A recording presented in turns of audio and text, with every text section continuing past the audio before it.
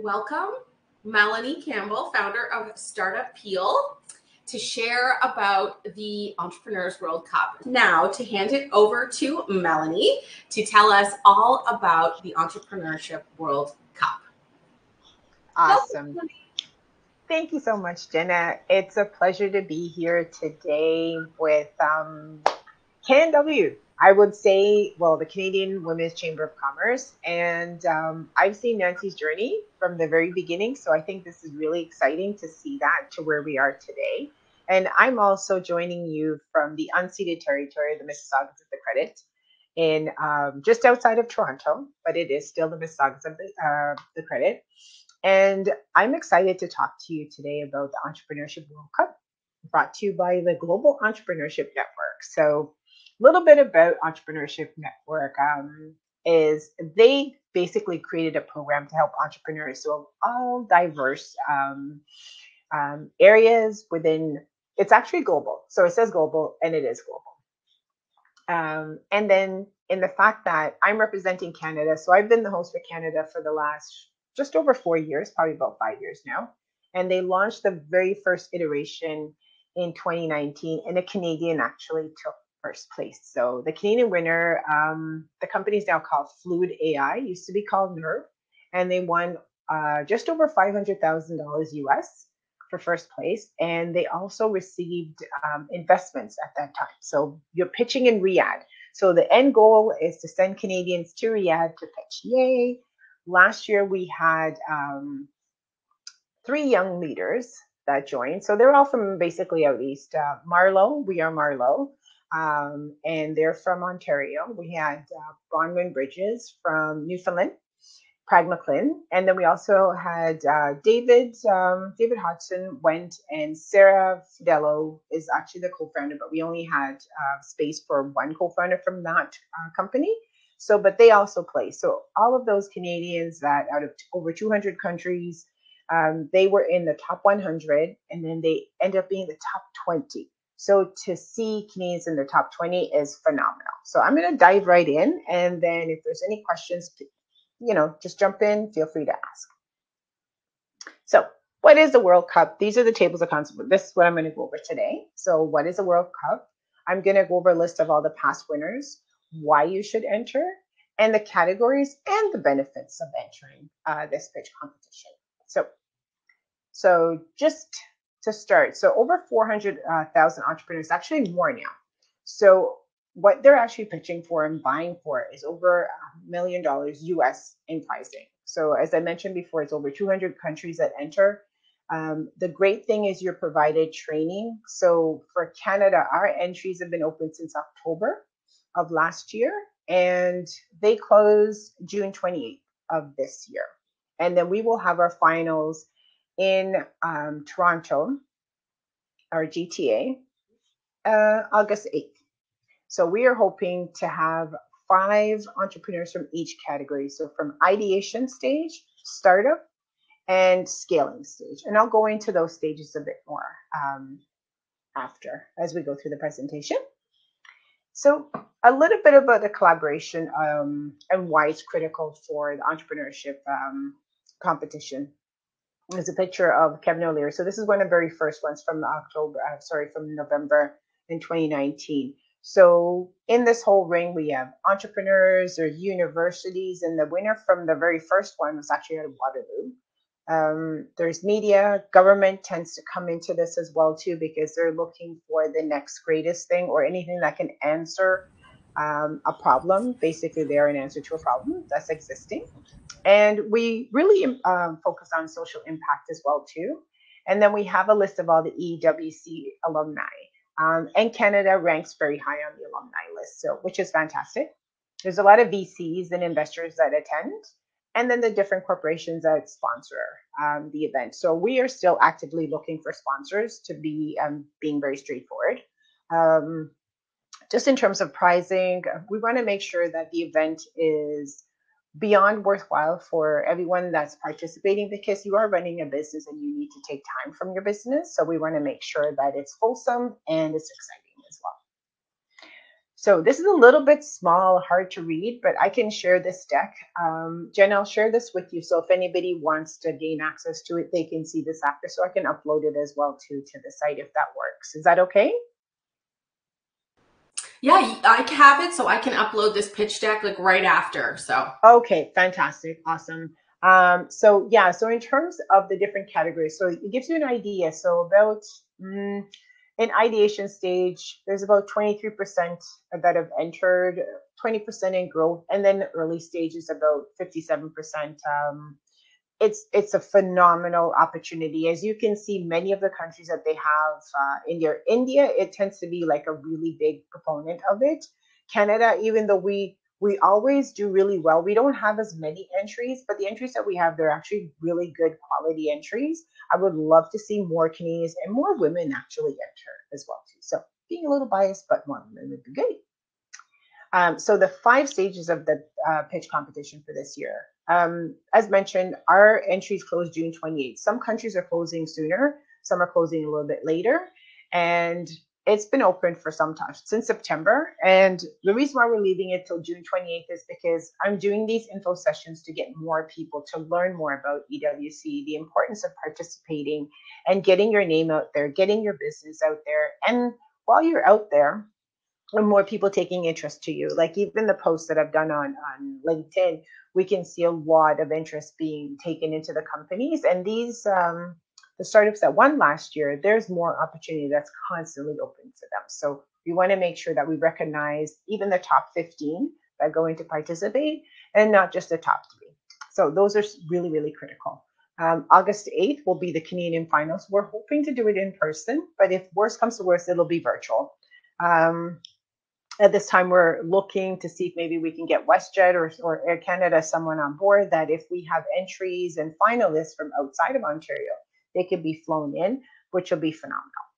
So after the Canadian finals are done and we have our 3 that would be vying to go on to Riyadh, there is a virtual boot camp that takes place in October. So this boot camp is quite rigorous, but it's put on by the Global Entrepreneurship Network. And what it is basically preparing the startups that come into there to pitch, and they are gaining, vying for an opportunity to be in the top 100. So if you think about all the countries that are pitching, if they send 3 people, so you have quite a bit. And as I mentioned, Canada has done extremely well over the last few years. And we want to see 3 more Canadians go on to pitch in Riyadh in December of 2024. And it will be 100 startups that will be pitching. And we would love, as I mentioned, I'm biased because I'd love to see Canadians go on to pitch on this global stage in Riyadh. They will compete for $1 million in pricing, so cash and pricing. And then there's additional categories that they brought in this year. So some are on clean water, there's clean tech, there's ocean. There's quite a few more. So I can add that, Jen, I'll add that to the existing deck that I have. And then that way you have it so everyone can see it. Or I can just add it as an addendum so we can still post this. And after EWC in Riyadh, there's so much support that you're given. All the finalists and everyone that's pitched, they've gone on, they've made great contacts with everyone from other countries. They have, many of them actually have gained interest from investors while they're pitching on stage. So it's a fantastic opportunity to be in, the Kingdom of Saudi Arabia, where they're, depending on your vertical, the opportunities are endless. It's just basically what you want to use and what you want to do with those opportunities. It's yours. And one thing to note is when you are, your opportunity to go to Riyadh, it's fully covered. Everything is paid by Global Entrepreneurship Network. So there's no money that comes out of your pocket unless you want to buy something, spending money. Your visa is taken care of.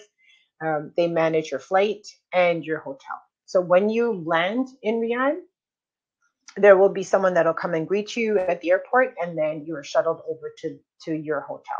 So, and Canadians can actually bring a group of delegates. So we're hoping to do that this year.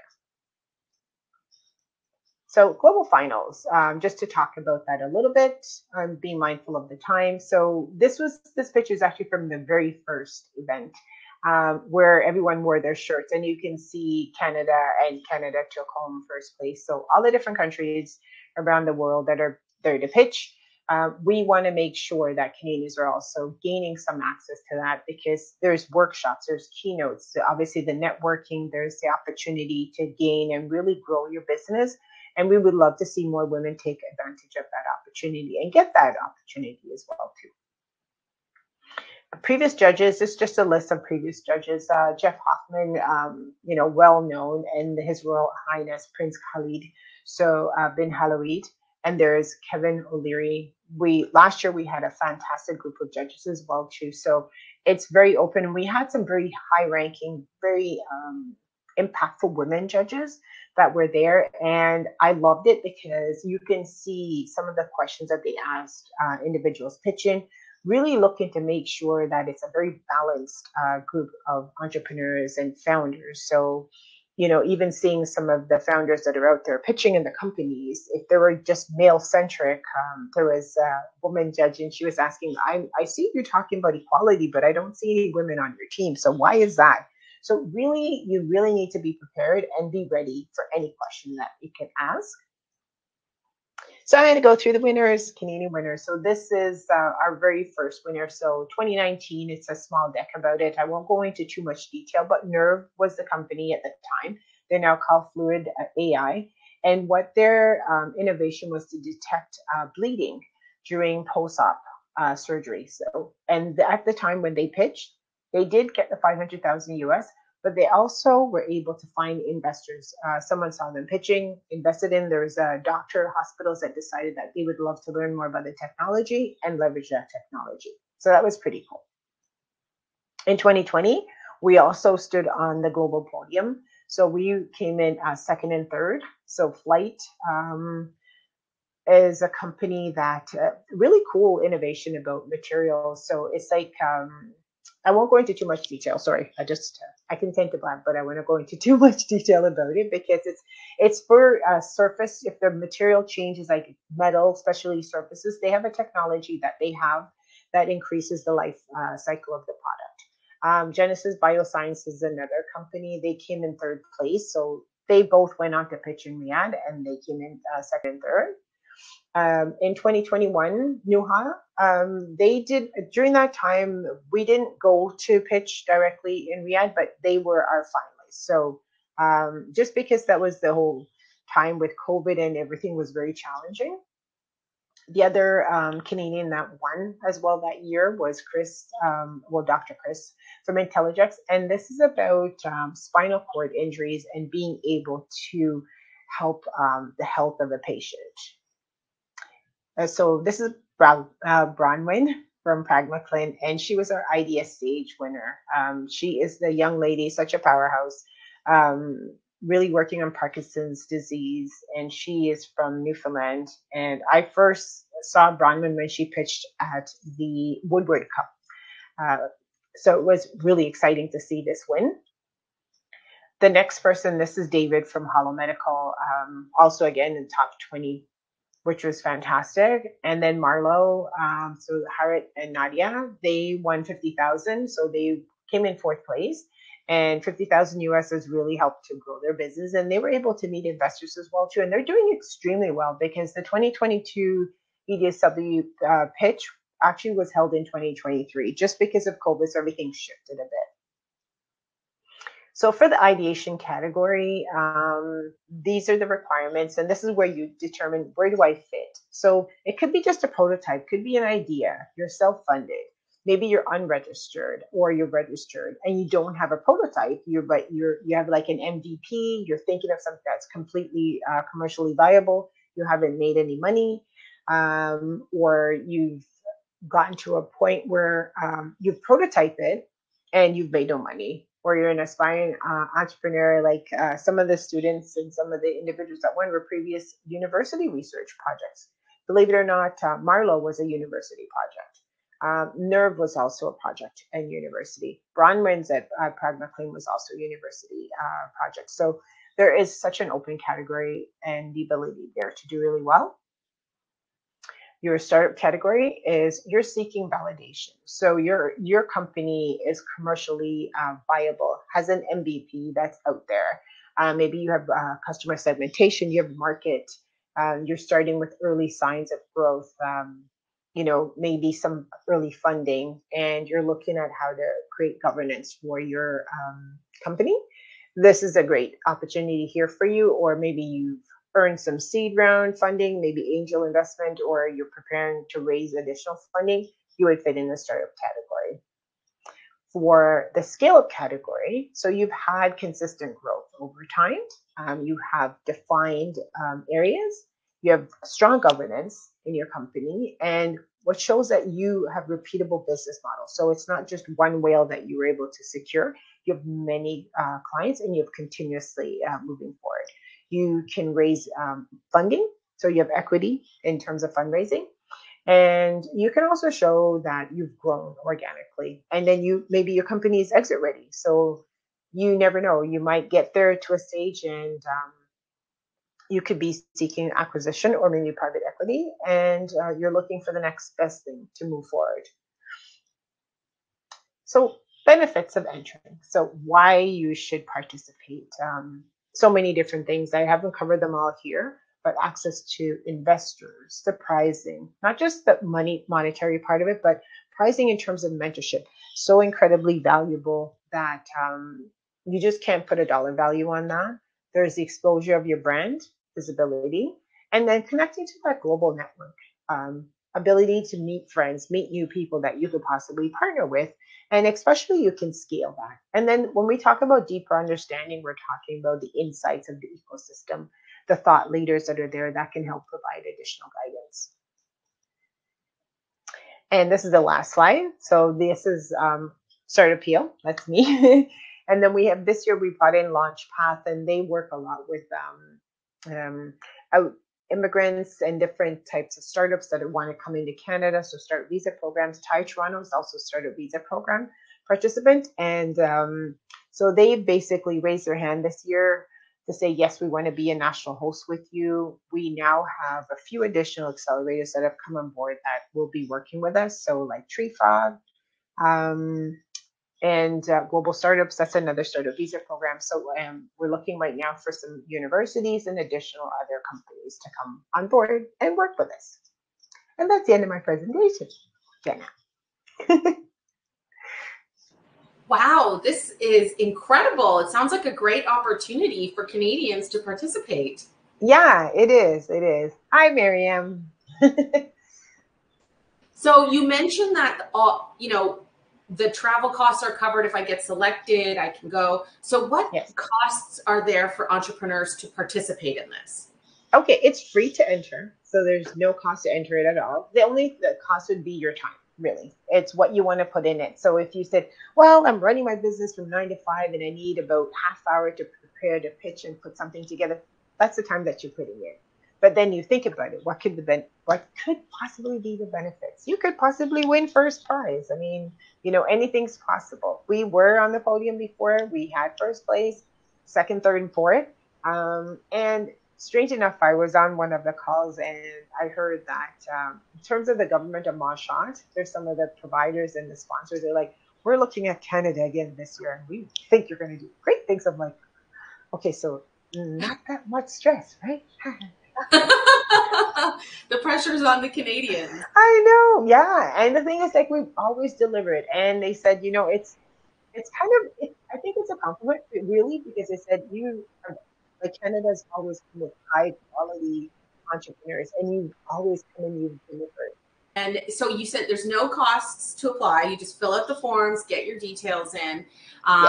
The experience is covered. So if you get selected, all of your travel is covered. There's lots of opportunities to connect with people there. And and you said there's a lot of other ancillary results that you get. So if you're selected, you're going to also get to network with people, meet a lot of funders, learn about the global, funding ecosystem, I guess. Yes. What would you say that someone who might be at the idea stage, so in the very first category that you presented, what would you say, for someone who's stopped by, I don't think this is a good idea, I don't know, what would you tell them to do? Well, in all honesty, if it's an idea that you have and you haven't thought that, well, okay, let me back up a little bit. If you have an idea and you put that much thought into doing it, there's nothing stopping you from entering. because if you don't enter, you don't know if you'll do well, right? So that's the first thing.